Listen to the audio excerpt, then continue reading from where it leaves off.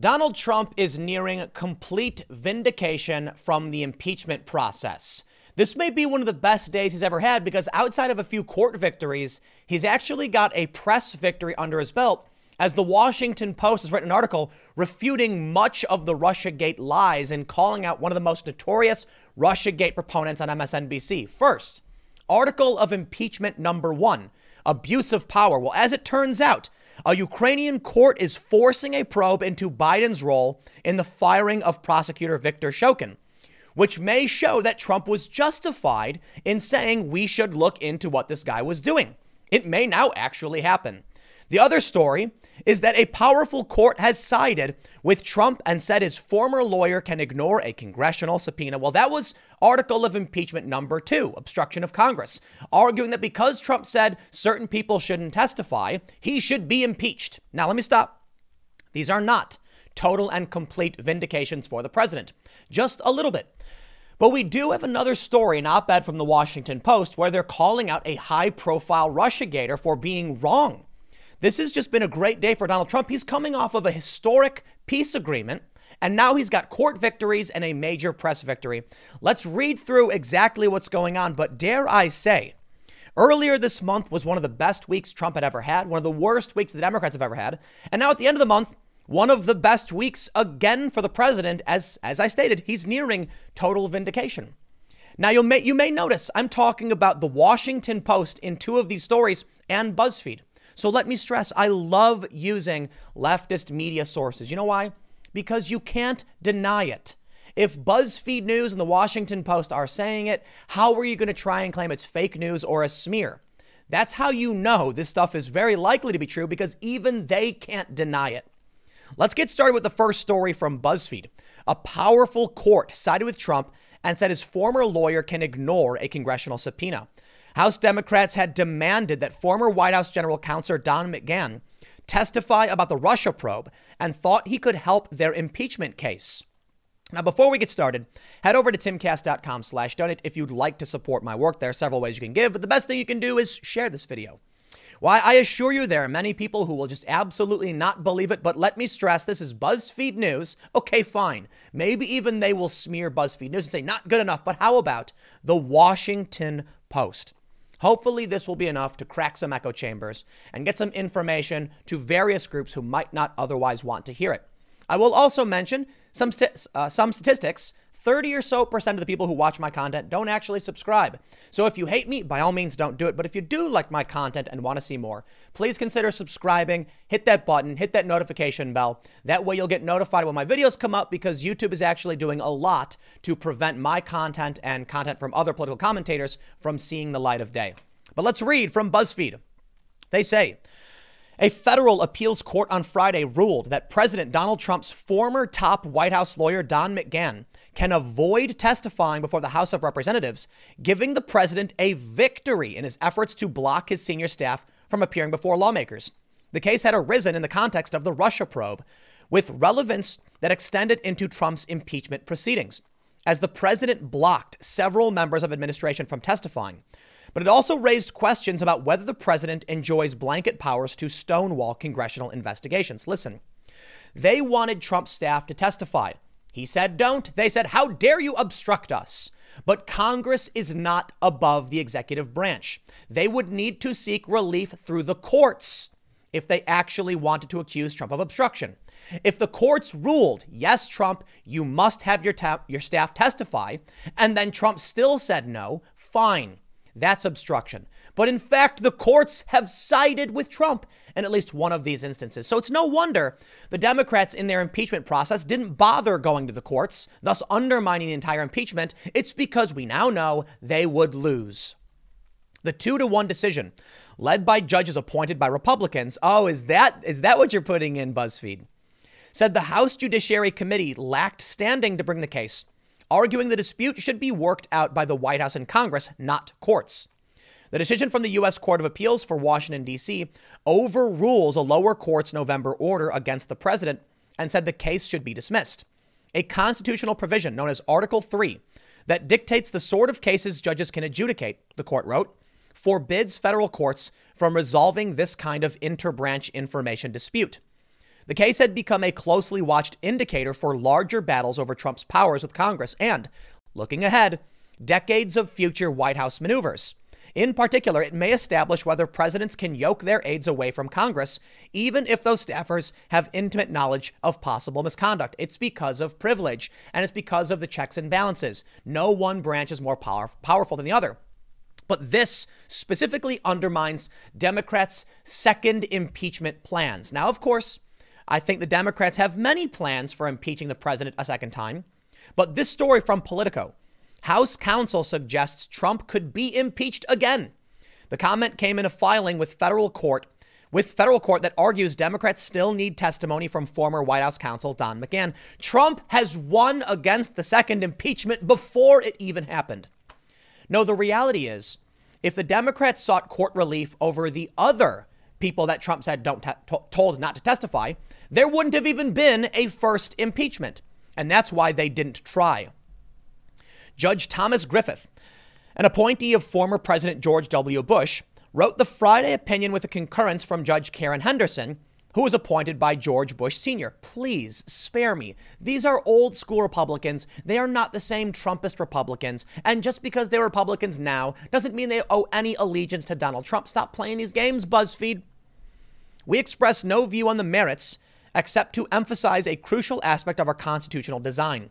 The branches have long resolved their differences through negotiation and compromise. Judge Judith Rogers, who was appointed by former Democratic President Bill Clinton, said in a dissent that the majority's decision may undermine Congress.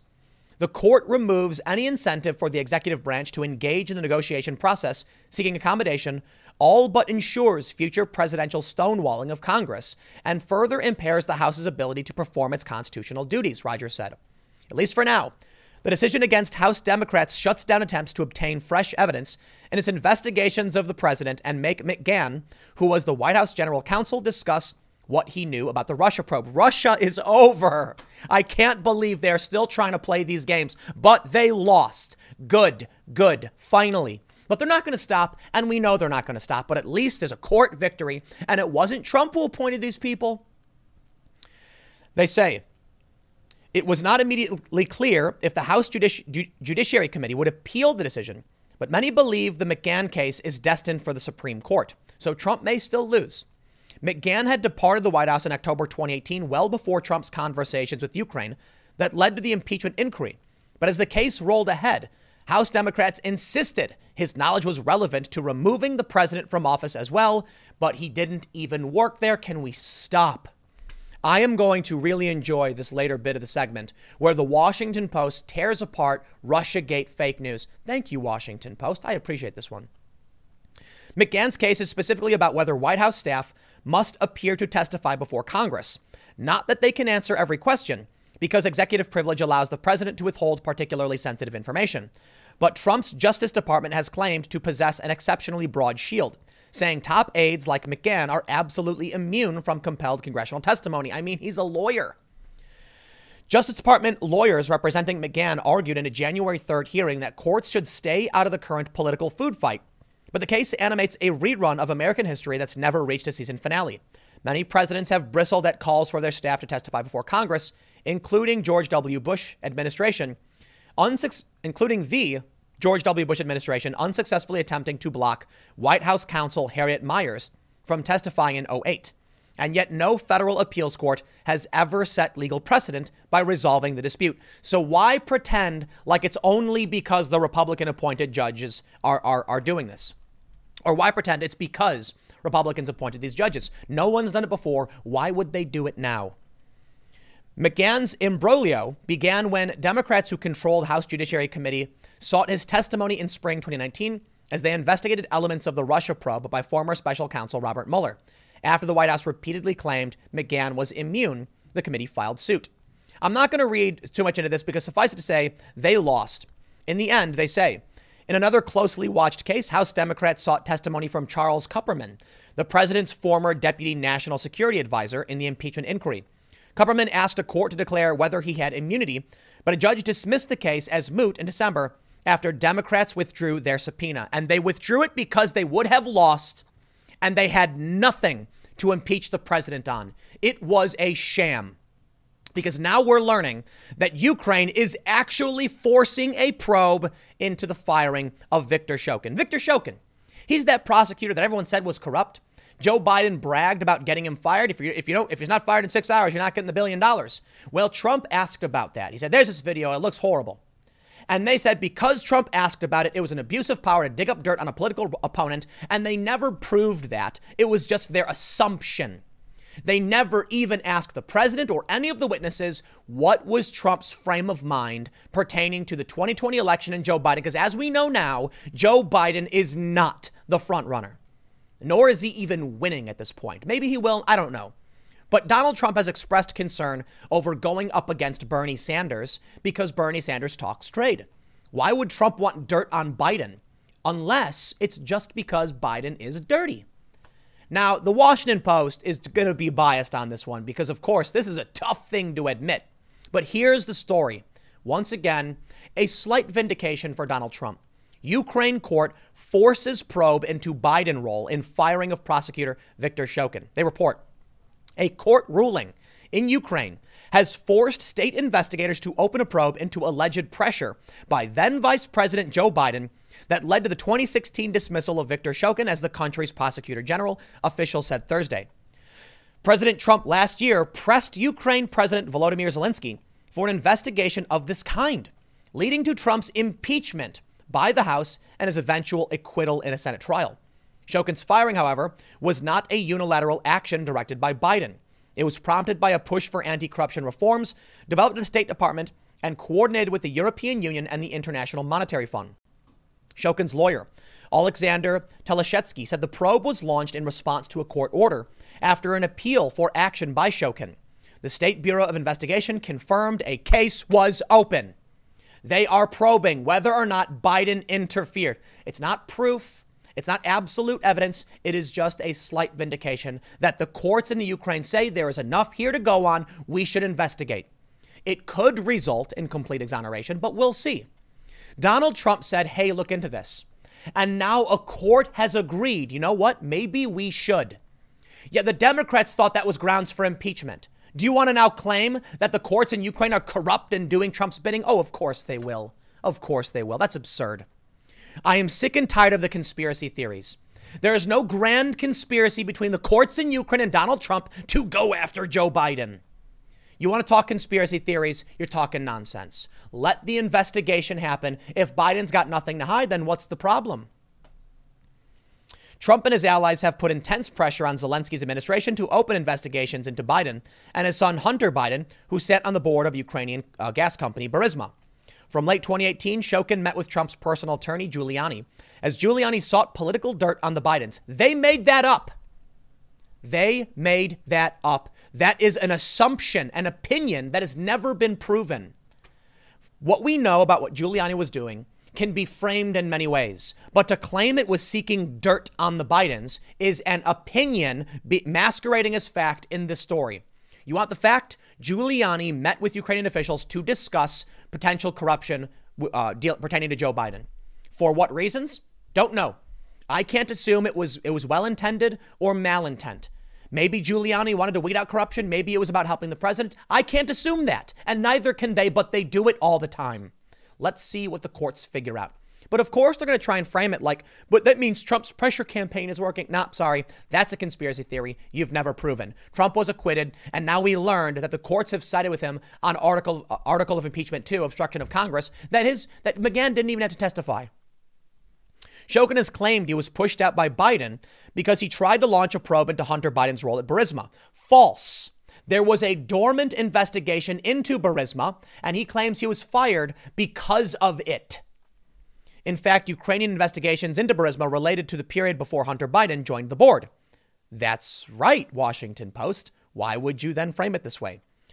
Quote, they need to investigate this. They have no other alternative. They are required to do this by the decision of the court. If they don't, then they violate a whole string of procedural norms, Teleshetsky said in an interview. Shokin's January appeal to the court mentioned Joe Biden by name, but the case was opened by the SBI, mentions only a U.S. citizen. Daria Kalaniak, director of Ukraine's Anti-Corruption Action Center, said that under Ukrainian law, Anyone could go to court and demand the SBI open a case. If a court approved it, the SBI was required by law to do so, even if officials did not believe there was enough evidence. The court approved it. That's the point. It is a court relief. Trump is now getting vindication through different courts. I'm not going to pretend Ukraine is a perfect country. It's a corrupt and dirty country. It is. I think Ukraine's cool. I have friends who live there, so I'm not trying to be mean, but they got serious problems with corruption. And I mean dirty in the sense of like political dirt, not like it's actually a really beautiful place. They got good food. But no, it is a politically dirty and corrupt place. So perhaps it's possible then that this prosecutor was fired in exchange for loan guarantees from the United States government. That is still corruption. Now let's get real. Burisma, the head of Burisma, well, I don't have it pulled up, but Mykola, I believe, what's his name? Zlochevsky. Here we go. Mykola Zlochevsky. He was cleared by the new guy who came in from Biden. So let me try and get this for you guys. Joe Biden comes in. If he's not fired, you're not getting the money. There was an open investigation, but it was dormant. They then fire this guy, and a new prosecutor comes in who clears Zlochevsky of all wrongdoing. Zlochevsky then returns to Ukraine up until Trump steps in, and then he flees. They believe, I think he's in Monaco now. That's what I think, because he fled, because the investigations were coming. Could it be that because of Joe Biden's interference, the worst case scenario, he got an innocent guy fired? The best case scenario for Biden, our assumption is that he got an innocent guy fired because it turns out this guy was dirty. They reopened investigations and he fled the country. Isn't that strange? Well, now the courts are saying we're going to look into this. Good news for Donald Trump. But now I bring you to a particular reporter. And you know what? I don't want to be overly harsh on this MSNBC correspondent or whatever role she has, a contributor. But the Washington Post is being hard. This is a reporter named Natasha Bertrand. And the Washington Post writes this story. How Politico's Natasha Bertrand bootstrapped dossier credulity into MSNBC gig. I'll tell you the gist of it. They basically say that this woman, who worked for Business Insider and then Politico and The Atlantic, was being used essentially to justify the absurd fake news coming out of Russiagate. She would come on and say something as to why it was probably true when it wasn't. And they reached out for comment, and of course, nobody really wants to do it. Politico, of course, said they stood by Natasha Bertrand. Let me read a little bit here, and then I want to show you why this is so dang interesting that this person with hundreds of thousands of followers on Twitter kept pushing Russiagate, which is now BUNK, and still tries justifying it. They actually claimed that, I believe it was Natasha Bertrand. We'll read this. They have a statement here from Glenn Greenwald. She actually argued they should restrict information, that the government shouldn't be releasing, the information proving Russiagate to be false. Actually, let me just do this. Consider, however, that Beltway reporters for decades have been fighting over redaction from the national security bureaucracy. Here, Politico was all but clamoring for it. Quote, I cannot fathom being a journalist and complaining that the government isn't hiding more information, says Glenn Greenwald. So let me introduce you to this story. Eric Wemple of the Washington Post writes, Russian election interference is back in the news. According to reports from last week, Congress received warnings from intelligence officials that the Kremlin favors the re-election of President Trump. Those sirens prompted a freak out from Trump himself, who worried that his Democratic detractors would use the information against him. Where there's a report on Russian meddling, there's an MSNBC segment waiting to be taped. Last Thursday night, MSNBC host Joy Reid, subbing for All In host Chris Hayes, turned to political national security reporter Natasha Bertrand with a question about whether Trump, quote, wants Russian meddling or whether he can't accept that foreign help is there. Bertrand responded, we don't have the reporting that suggests that the president has told aides, for example, that he really wants Russia to interfere because he thinks that it's going to help him, right? No, we don't have that reporting, though there's no prohibition against fantasizing about it on national television. Such is the theme of Bertrand's commentary during previous coverage of Russian interference, specifically the dossier of memos drawn up by former British intelligence officer Christopher Steele. With winks and nods from MSNBC hosts, Bertrand heaped credibility on the dossier, which was published in full by BuzzFeed. In repeated television appearances, her written work has appeared on Business Insider, The Atlantic, and Politico, where she is now a national security reporter. Along the way, she bootstrapped her punditry into a contributor's role on MSNBC, probably making a good amount of money. The boosterism dates back years. They say on September 18th, 2017, for example, Bertrand participated in a collective journalistic failure on the MSNBC airwaves.